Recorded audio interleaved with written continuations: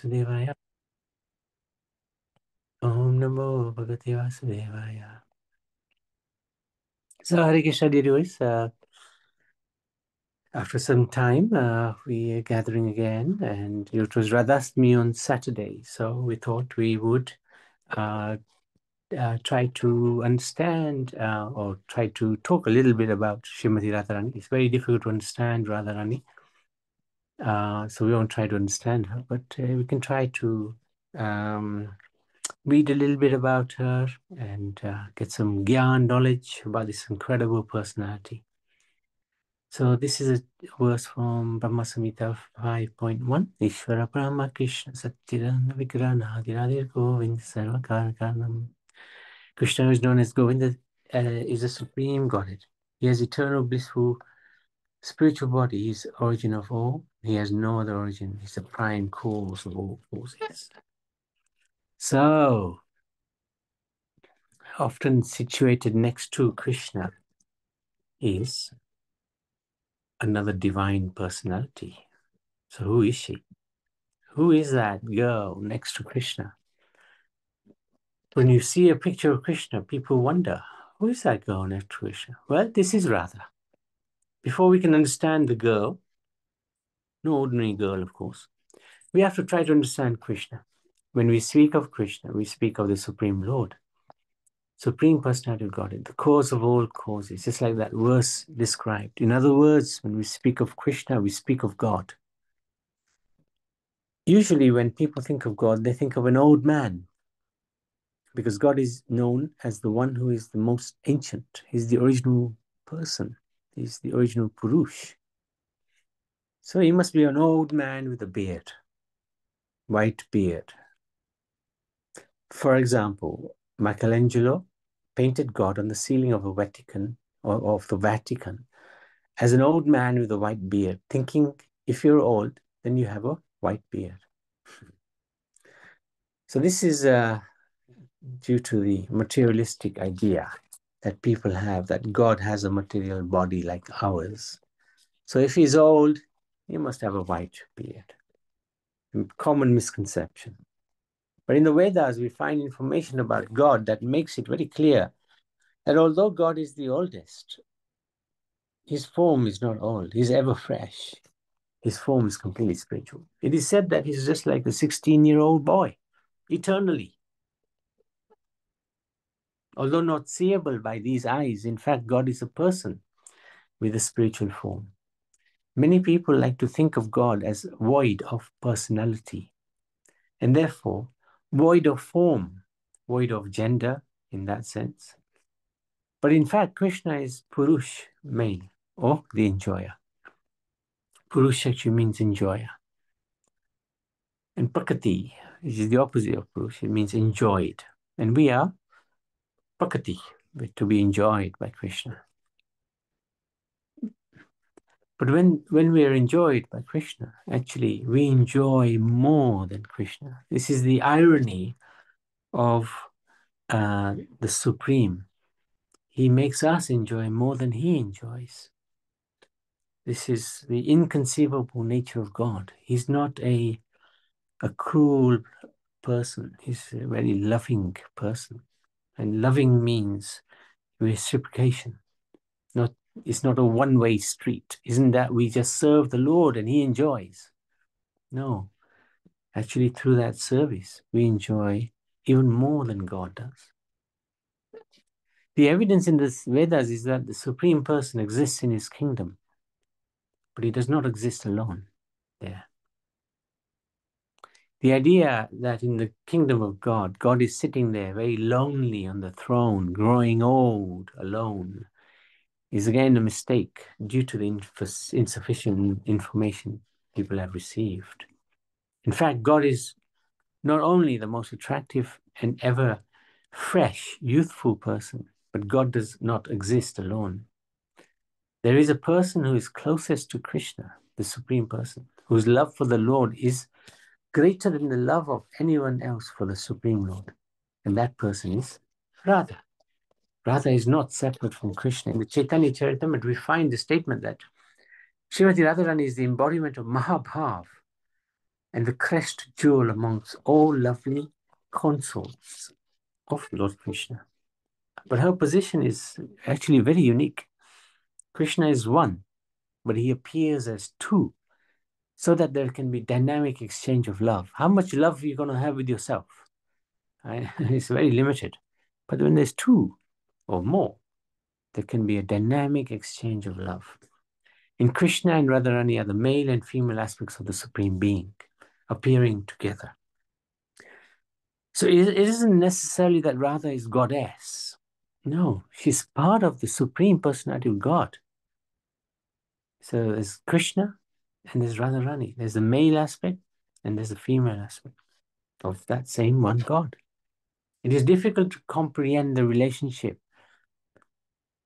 that Krishna and Radharani have through mental speculation, as Krishna is the very source of the mind and cannot be understood with our limited human intellect.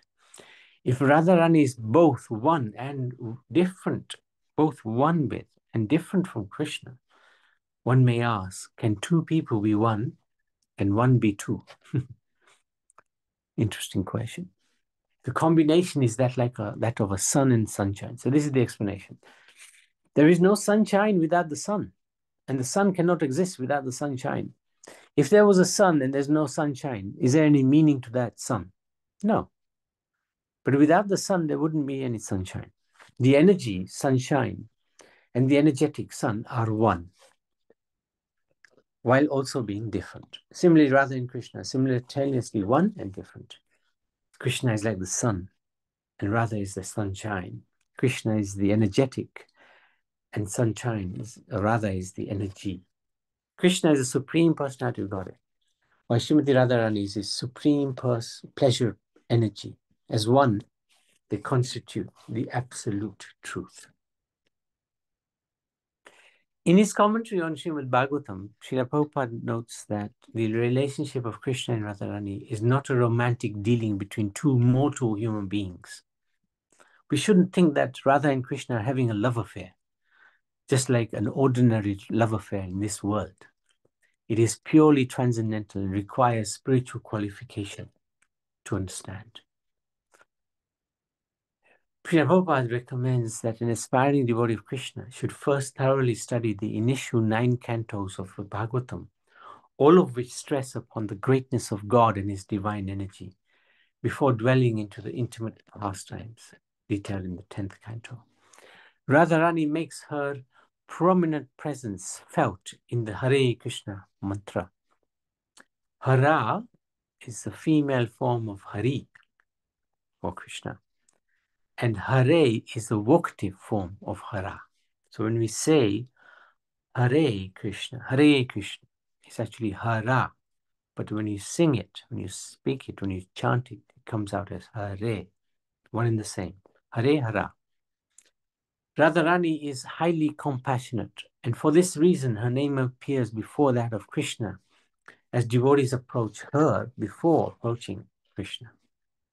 Although Krishna is so beautiful that he can attract millions of cupids and is therefore called Madan Mohan, the attractor of Cupid, Radharani can attract even Krishna. She is therefore called Madan Mohan Mohini, the attractor of Cupid. So we know Krishna is very attractive and he attracts the whole world.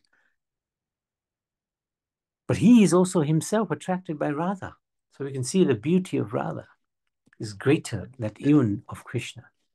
The word Radha comes from the Sanskrit word Aradhana, which means worship. And the word Rani means queen. Radharani can literally be translated as the queen of worship. In some texts, she is described as a supreme goddess who is worshipable by everyone. She is a protector of all, mother of the entire universe. The question is God a man? The answer to the question that has been on everybody's mind for millennia is yes and no. God is not just male. According to some Vedic scriptures, God has both masculine and feminine expansions. So the masculine is Krishna, the feminine is Radha. In the Bhagavad Gita, Krishna provides a sneak preview into these feminine traits. He says, Krita Shri Rakcha Narinam Smritam Medadritak Shama. So these are the qualities of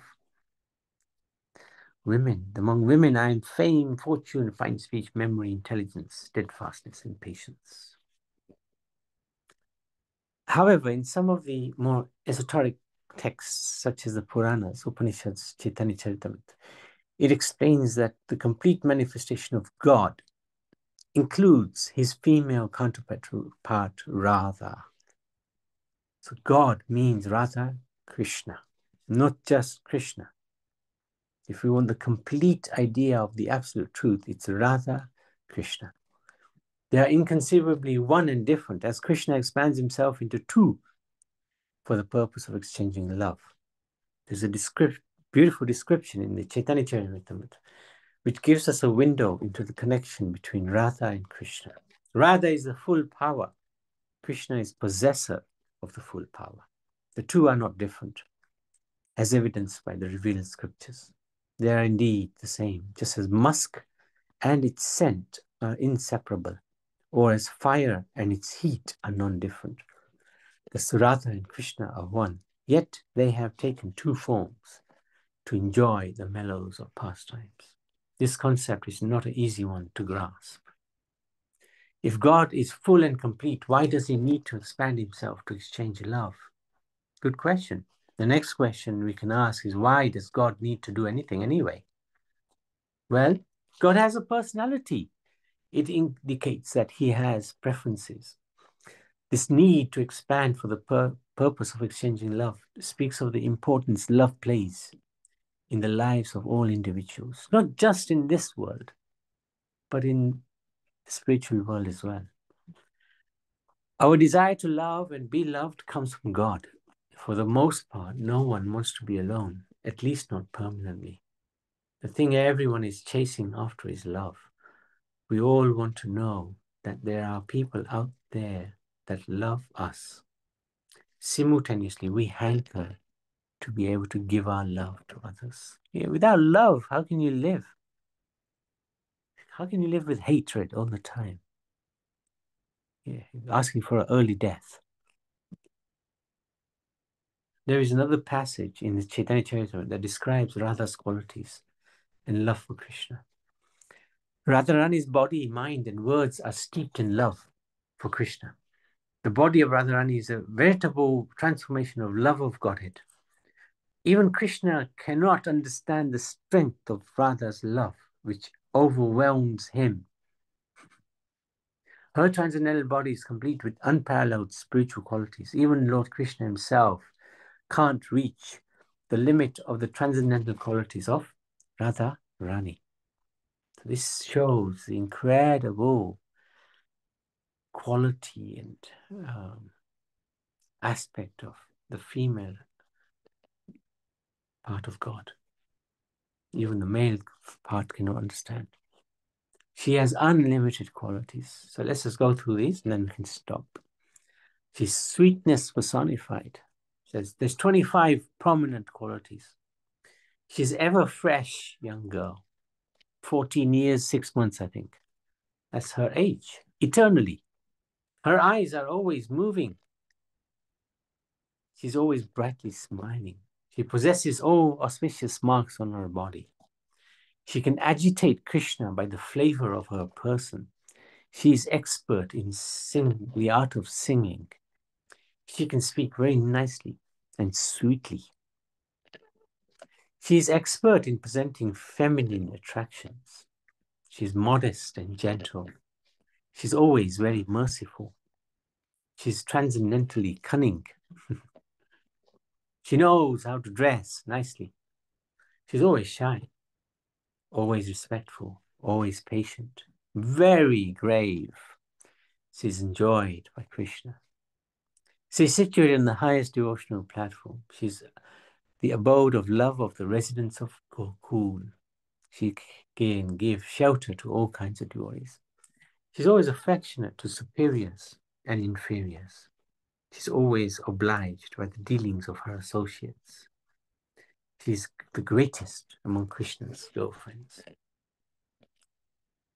So we need to understand that a little better. When it says Krishna's girlfriends, everything belongs to Krishna. Sometimes people say, oh, Krishna wasn't very moral. He had so many girlfriends, so many wives. Ram was very moral.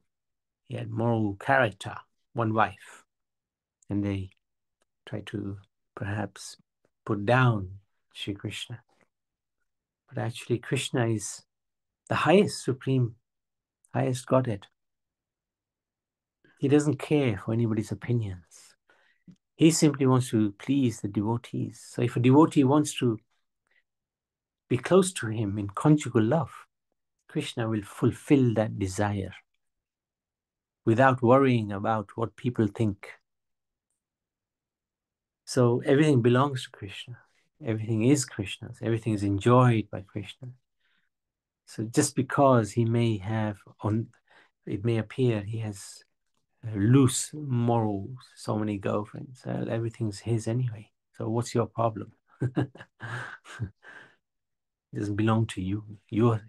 We are thinking this belongs to me. This is my wife, my friends, my house, my car.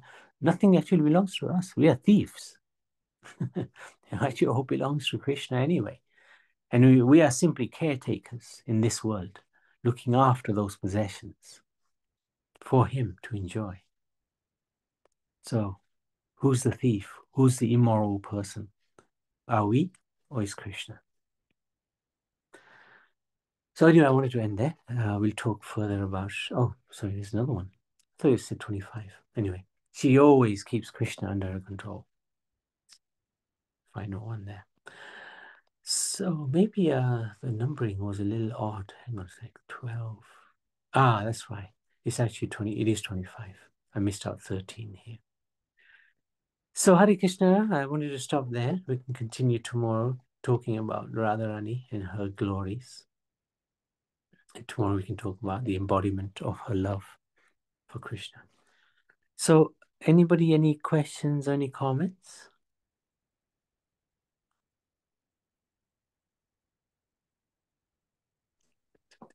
I want to say welcome back. Thank you, Pavan. Thank you Hope so you much. had a nice jatra Yes, it was phenomenal. and weather-wise was good. Yes, yes. Sometimes it would rain, but not often. And when it rained, actually, it cooled the place down. So it was very Yeah. good. It was very good. Yeah, thanks for sharing all lovely darshans and riverside darshan and temple Yeah, darshan. Felt like that we were with you. that was the idea. That was Yeah, the I idea. mean, it was so grateful that you send even half minute, 1 minute, half minute, little Mm. videos, which I was watching all the time, and I said, "Oh my God, whatever we were talking in our kathas before, Hmm. Hmm. and all those places you visited, which was really nice. I mean, I haven't got words for that, Mhm. but it was good. Yeah, no, Thank thank you, you. and I'm glad you are back Yeah, safely and sound." thank you. Yes, thank you so much. Thank you. Today's katha is good about Radharani, which was Yeah. nice the way you are telling us.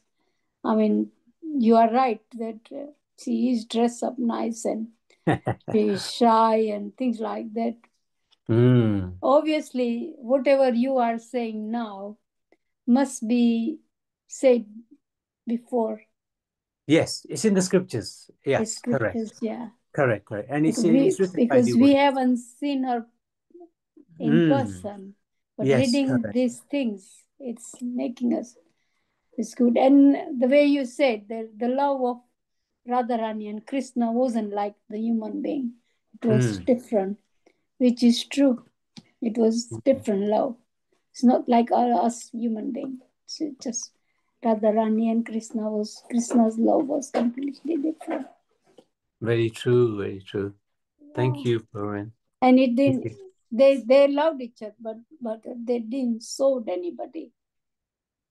They didn't They what? were they didn't sold everybody. They just loving each other from inside Mm. their heart.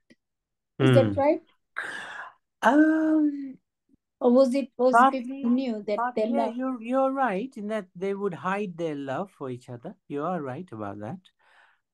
Because it's so deep, it's very hard to understand. But the gopis around them, the manjaris, they had Yeah, some idea. They had some inclination. in inclination, yeah. Yeah, but it's very Which deep. is Yeah, deep, you're right. yeah. Yeah, And yeah. Radha Smith was just gone Saturday, was it? Yeah, Yes, yeah, Radhasmi is that's Saturday. Saturday. Yeah. So we thought we'd talk about her and try to, try to So just get some gyan. is it today? Is the first session? Is it me or have you done Yes, any? first session Oh, since we come back. Yeah. yeah, because So, I so saw now it. I hopefully, said I yeah, don't yeah. want to miss it. No, thank you. So hopefully now every day will continue now. Hopefully.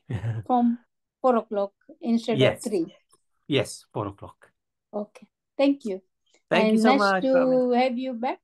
Thank you. Hare Thank you. Krishna. Thank you so much. Huh? Hare Krishna. Hare Krishna Mataji Hare and Yes. Krishna. all the Hare, devotees. Hare Krishna. So let's stop the recording. 1 second. Okay.